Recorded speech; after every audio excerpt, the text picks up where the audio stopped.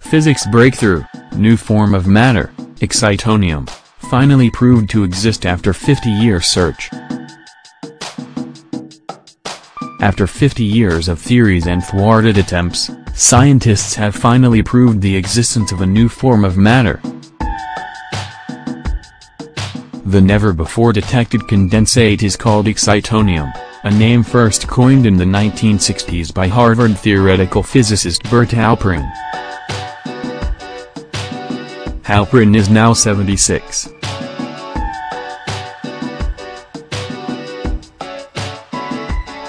Peter Abbamonte, the physicist responsible for the discovery, recently saw him at a party.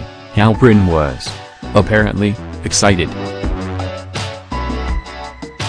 It's as close to proved as you're ever going to get in science, Abbamonte, a physics professor at the University of Illinois at Urbana-Champaign, told Newsweek. You can never really prove anything, but, well, people find it convincing. Excitonium is a condensate, meaning what the researchers detected was a solid.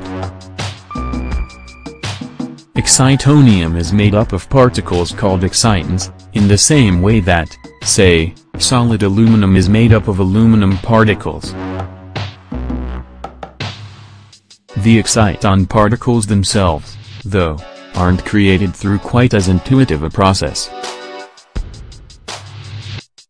Let's start with something a little more conventional to compare to, like hydrogen. Hydrogen particles are made up of an electron and a proton. Exciton particles, then, are made up of an electron that's escaped and the negative space it left behind when it did so. The whole actually acts like a particle, attracting the escaped electron and bonding with it. They orbit each other the same way an electron and a proton would. As much as previous scientists suspected that excitonium existed, they never had a good enough way of proving it. What Abbamonte and his colleagues did was invent an electron scattering technique to detect the exciton particle's final result, excitonium.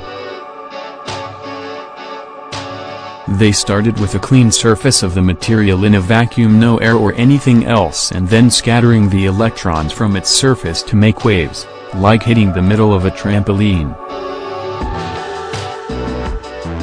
The particular way the wave spread allowed them to detect those escaped electrons in their final form, excitonium. It's not unlike the way the fabled Higgs boson was detected.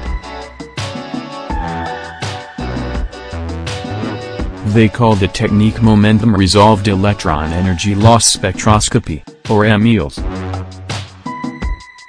A paper explaining the discovery was published in the journal Science. Abbamonte and his colleagues started working on their scattering technique about 7 years ago, but they weren't designing it to detect excitonium. They initially wanted to study high-temperature superconductors, and only in early 2015, through total serendipity as Abbamonte put it, realized their work had the potential to prove the existence of a whole new kind of matter. Excitonium is such uncharted territory that scientists don't yet know what its properties are. Some, said Abbamonte, think it will be an insulator, meaning it can't carry any energy or momentum.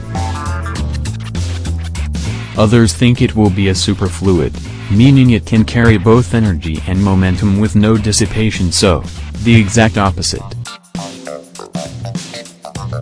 If it does turn out to be a superfluid, it could be used to conduct electricity and energy.